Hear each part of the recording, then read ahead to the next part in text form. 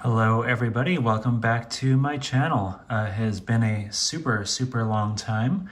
I really only have time for one hobby at once, and right now that hobby is writing my novels. So if you're a fan of dark metaphysical science fiction, please check out my books on Amazon. I'll post a link in the show notes. But yeah, I haven't had much time really to think about custom design or new mechs or anything like that, but what I have been doing is playing a lot of Lego with my kids, and as part of that I've noticed the new Legocity space line coming out this season. Pretty cool stuff, and I couldn't resist when I saw the Space Explorer rover. I looked at it and I was like, wow, that's looks like something out of Mass Effect, and has a lot of potential. But as with everything, can't really leave well enough alone, so I bought it with the intent to spruce it up a bit but still keep it playable for my kids. So that's what I'm going to be talking about today. So why don't we start with, right now this is in a half modified, half unmodified state. So if we were to look at the original, it has the seesaw suspension on the back, suspension on the front, which is really admirable for them to have put suspension front and back on a vehicle, really at all. Now that said, the spring tension on these pearlescent gold shocks, it's really tight. So you'd really have to be pushing it down for it to activate. So I knew I wanted to change those out. Yeah, these wheels are interesting, but I prefer a more realistic look, so I knew I wanted to change those. This is in a kind of a half modified state, but some of it carries through. There's a lot of studs exposed that I already cleaned up here on the top. But the other thing I really wasn't a fan of is very cool shaping on the top, but has a really skinny look. So you can ignore everything here. This is just poking through from where I've modified it on the back, but really, it just looks kind of thin, right? You've got this kind of curving white canopy on the top and then nothing below. And particularly when you have this giant clearance of the suspension, it just didn't look very good. And then you also had this weird wheel well sticking out here for no real reason. Maybe to block travel on this shock or something, but it was getting this one part here, removing that opened up all the opportunities to customize this. What else? I didn't like the cabin, so if I was to pull this off now, side note, these used to be two parts, but I actually joined them together for more structural rigidity, because you have this part on the back here that otherwise is a little bit flimsy. But what I was getting at is, since the windshield doesn't lever up, these passengers would have to have gone out the back. And the original, here's the discard pile. Well, part of the discard pile. So the original cockpit was this rather miserable looking conglomeration of brackets that weren't actually used. So these parts here, I think these are, sorry, not brackets, blah, blah, blah, blah, blah. Can't think of the part name, but you can slip minifigs in there, right? And you see this a lot with Lego Friends as an alternative, since they don't have anti-studs on the bottom. But I don't understand what they did here, because they put them on the front, but then you actually have to sit them on the back, and it just wasted a lot of room. And this cockpit was just pretty unsightly all around. So I knew I wanted to make a nice cockpit. Side note, now I've been out of it for at least a year. So I don't know if this is a new part, this inverted wedge with Technic holes. It could just be that I haven't been paying attention, but this really feels like a cheat part to me. I don't know. It's just, I get it, but it has a bit of a Lego Juniors feel to it. So I ended up replacing this whole thing anyway, because in order to build out the bottom of the body, it would have had a wedge and then a wedge. So I actually ended up replacing this with a assemblage of normal Technic bricks braced with plates, top and bottom. But anyway, so they had this cockpit, and then in behind it, they had this kind of like firewall here. And again, I don't really get it because, move these out of the way. If you were in this vehicle and, you know, this doesn't open and you're expected to exit out the back, you know, like an APC or something, you wouldn't expect there to be, you know, a wall blocking your way, which is, this is basically where that used to be positioned. So another goal I had was, number one, make the cockpit really nice and give it a nice pass through with lots of storage. You could do whatever you want with this. You could put half tile, half plates in there. So this could be almost more like a personnel carrier, or you could put storage bins or whatever. But there's really, once you go rid of this pointless wall, you know, the opportunities opened up, and I really worked with a sunken floor to provide some more space there.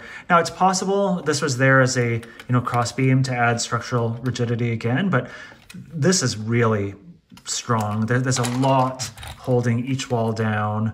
It's also held in by this pin here. It's held in by this attachment down here. So I'm not really worried. I'm gonna hand this over to my kids to play with, and if something happens, I'll go from there.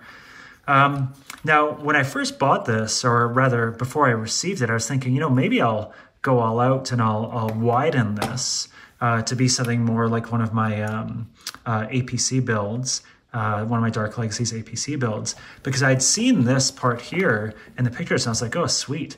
This is some sort of new like inverted wedge. The possibilities of that are endless. But again, this has a bit of a Lego Juniors feel to it, because this whole structure, top and bottom, is one piece. I just don't get it. Like, it looks cool on this build. It's perfect for this build in the kind of dynamics it adds, but I would so much rather have had the opportunity to size this however I needed to. So anyways, decided not to widen it, just to optimize the cockpit there. What else? I wanted to, again, like I've shown on the other side, where it's very kind of scrawny, you know, you really just have the top. I wanted to give the notion of, you know, cladding on the bottom, so a full body coloring match on the bottom. So basically what I wanted there was, as you can see, you have the canopy come down here, this inverted black wedge there, and I defined this kind of line of design here where the body would carry on underneath to give it some nice bulk and chunk, you know, with some greebling there. Because originally I was thinking, wow, this seesaw is humongous. Like this contraption is, you know, 5 times bigger than what I used on my Crusader APC, and it's just unnecessarily large. So I may one day come back to this, but the fact that it now has a thicker profile overall balances out what used to be just a complete gap down there. Did I already talk about the tires? So yeah, tires are, you know, it's an interesting style, just not really for me. I really like the, you know, this kind of juicy kind of Rover type tire here with the black rims. And then I did a lot of color blocking. So I really wanted a clean black and white look with just a little bit of color for flare. So I did keep a little bit of this new orange and these little power cells here that I attached to this faux suspension. But other than that, this would have been the original color blocking. Again, this side is the original side. So, you know, they had, I don't know why they chose, of all things, gray bricks with studs there. They should have chosen white. And they've got some of this orange going through my least favorite Lego color in the world, which is pearlescent gold. So a little bit of that they had throughout the build. And I really just wanted to clean it up, so I went with black and white. The color blocking is not my favorite on the inside. There's a nice kind of, you know, wedgy thing there, but it's as good as I can get to keep it color blocked on the outside. And then here is what I did for the cockpit. So I put in a couple of levers there, a keyboard. They had this cool printed piece. This was the only nice piece of the cockpit that came with the vehicle. Although I really like the overall style here that they went with. Both this round kind of console here and even the way that they did this kind of wedge, circle wedge with this headlight on the front, just really nice design cues. Again, really gives me some of those Mass Effect vibes. So yeah, I just put in some panels there, plenty of room for 2 minifigs, some floor grills there, kind of to give that effect. And let me see, what else is in the discard pile here? You know, a lot around color blocking, like for some reason they used a gray Technic brick down here when they really should have used a black one. Not really consideration for overall aesthetic. This used to be gray, I made it black.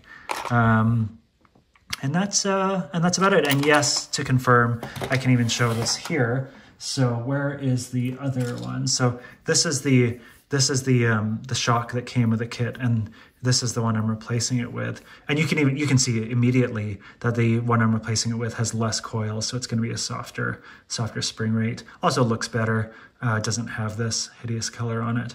But again, super props to Lego for even making the effort really cool.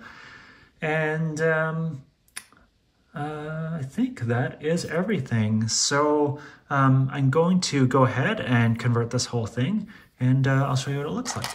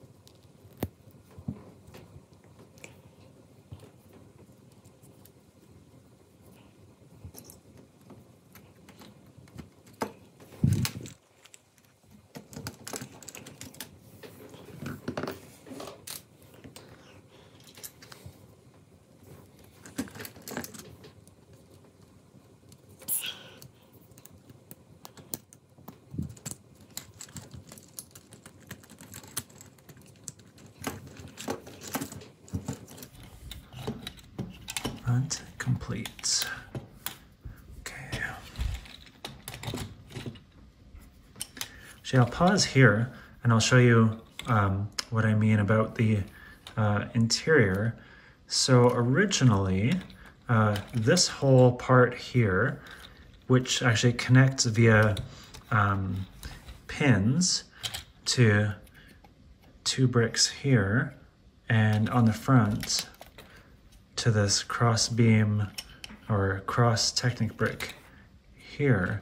That used to be this part that conveniently has the holes in front. So all I did is I put together a rectangle using regular bricks, and then 1x2 Technics at every corner, Technic bricks at every corner, to attach the old mounting spots. So to attach to these dark gray ones here, and to this Technic brick there. You'll know what I mean. This is a 1x6 if you have this model. And that just allows you to create this underbody without having a wedge and a wedge. I may have constructed this differently if I was doing it from scratch, but actually it turned out pretty good and very stable. So here you can see the differences in color blocking. This is the new one, this is the old one. Obviously it's a lot more uniform on the new one, and on the outside you can see my plating. I followed the natural curve of the body here into the rear wheels on the new one, and the old one is quite minimal. So as far as plating goes, you know, just gather up a bunch of slopes and tiles and, you know, small plates to attach them, wedge plates, and see what works for you plating wise. I went for a grill here, which fits underneath the canopy, and again, just remove some visible studs. But this whole assemblage here is connected to these two 1x4 bricks with studs, same as on the old, except they were light gray for some reason. All that work just for this little thing here. So I'm going to change the old one now to the new one and see if I get this right.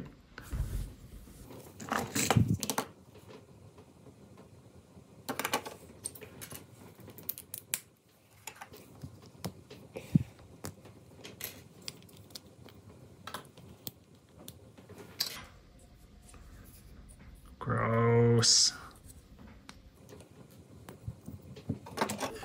Okay, let's compare. I just used a 1x1 black round plates there, which is one of my favorite kind of detail pieces. I use like 100 per mech probably, just for something that kind of looks mechanical. Let's see, I've already converted the top. This is where the cross beam used to attach. Is that the same as it used to be? Yes. So now I need my new bricks with studs.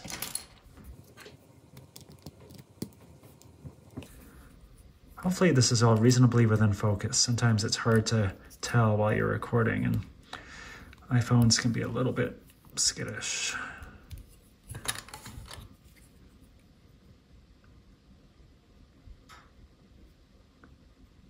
Looks like a 1x10 plate.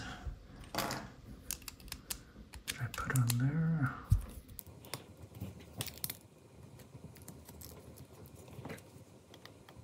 And a 1x3 plate.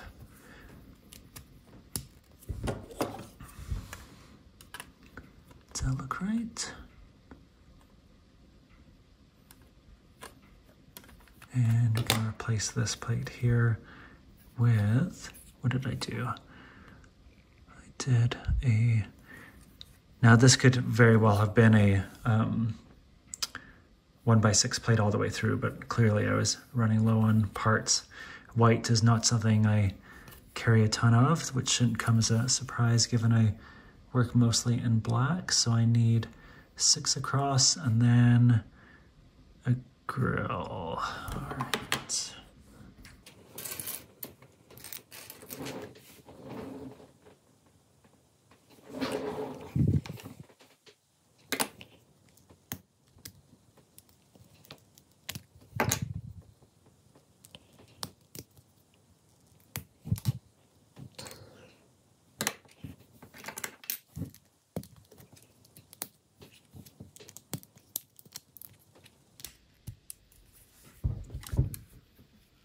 Does that look correct? Sure does.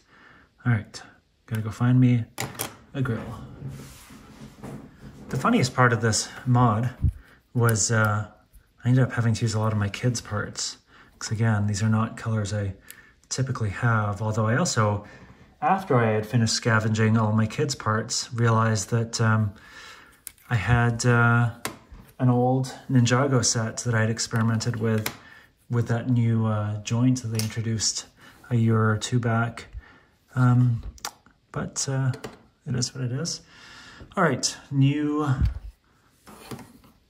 side plating is ready to go. So I will undo this little bit of simpleness. And then I have the new one ready to go here. Let's see.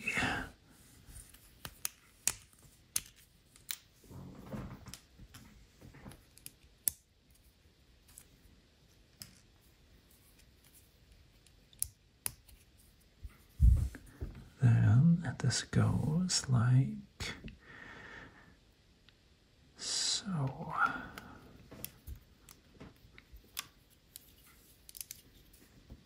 And then I just, again, use these 1x1 round plates. I just love them. It's like my favorite Lego part. They can look like whatever you imagine, you know, like springs or metal components or hoses or what have you. Actually, I had thought of using some hoses on this build just because I love hoses, but there wasn't a natural place to fit them. All right, and then I have this new thing here. So on the old model, at the back, it was just nothing. It was just kind of hung like that with an empty space. So again, easy opportunity to just fill up a space to add to the shaping, and then it's going to connect to those bits over there. And then, yeah, we'll be good to go. So this is now ready to attach. Oh, my favorite sound. Okay, so we now have two side panels. This is the new one. I also added these little bits here because didn't want any unsightly studs. I left the old antenna over here. I suppose I could put something on there. Do I want to put something on there? What have I got handy in my pile of randomness? I'll do it later. Okay, so that's really the majority of the modifications. You can see everything I've done here in the new cockpit again. Just a combination of these half-studded tiles are really good for minifigs, so they don't get full clutch. They're a bit easier to take in and out. And yeah, so we'll put it all back together now.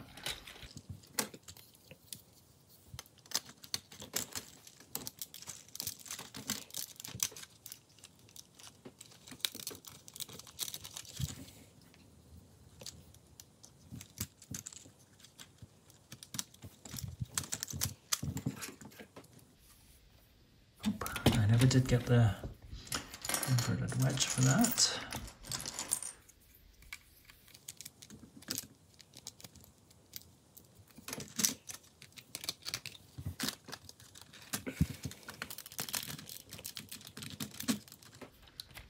So again, lots of connection there. It's really strong, particularly when the roof is on now that it's coupled. And there's also, you know, a pin that goes in here.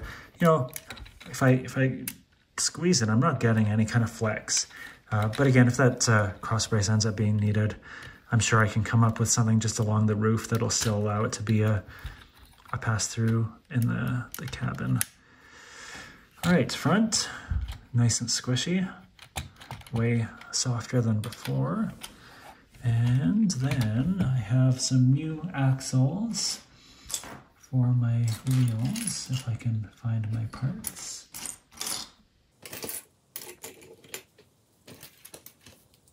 And I just swapped the yellow axles to black so that they look better. Let's see if I can remember how to do this.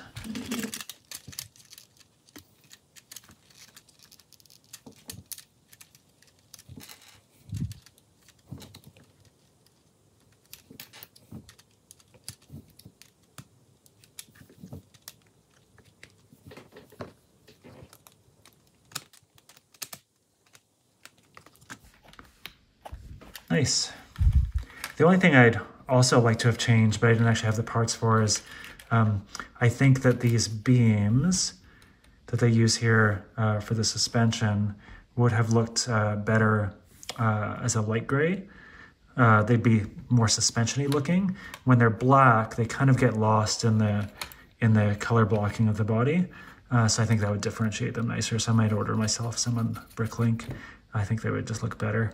And I might reduce the bulk of this one day so it doesn't look so kind of gnarly from the bottom. I could tidy this up.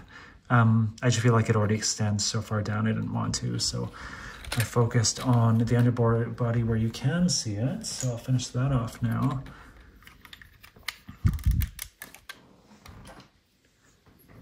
It's just so nice to finish the underbody of a vehicle. You know, you're not always going to see it, but when you do, it's just like, this is cool, this is nice. I like to use these fan pieces as details for greebling on the underside. So that gives you the nice color blocking. So you have this notion of the curve that goes down here and then all the way around. And then again, this black wedge here matches the canopy, which is hiding on me. Nice. It'll probably look good in white too, actually. I just don't have a white one, so maybe I'll order one and see what that looks like. I'll post on Instagram if I continue to tweak this. Again, these grills look really nice here. No more studs, and you have plenty of grip on the front here. If anything, it's nice that you can remove this even more easily. And then our new roof, easier to attach by opening the hatch. And there you have it. Pretty sweet, I think. Yeah, it's definitely more responsive. So if I was to go over my hairy hand, you get a nice suspension action there. Whereas before it was really quite rigid up front. There you go, the new and improved Space Explorer Rover. Thank you for joining me, and it's good to be playing again. I don't know the next time I'll be doing a new original build, another original build, but I'm having a really good time. Oh, come on, Roof, what are you doing here? Having a good time modifying some of these newer Lego builds. They've got a lot of potential. I love that they're doing a unique thing for space that is not Star Wars, because really, how many times do you need the same Star Wars set over and over? It's just got a cool look, very neutral, but can look even better. So I might take on the Command Rover next, but it's pretty pricey in Canada and it's pretty ugly. So it would require quite a lot of work to improve it. It's especially got that big wedge on the front. It's like a big Technic wedge because they didn't feel like designing a front end, but it'll be pretty fun to have both of them. So I don't know if I'll be able to resist. That's what I got. Thanks very much. If you want to support me, smash that like button, subscribe. If you're into science fiction and you are 18 and over, consider checking out my books. Until next time.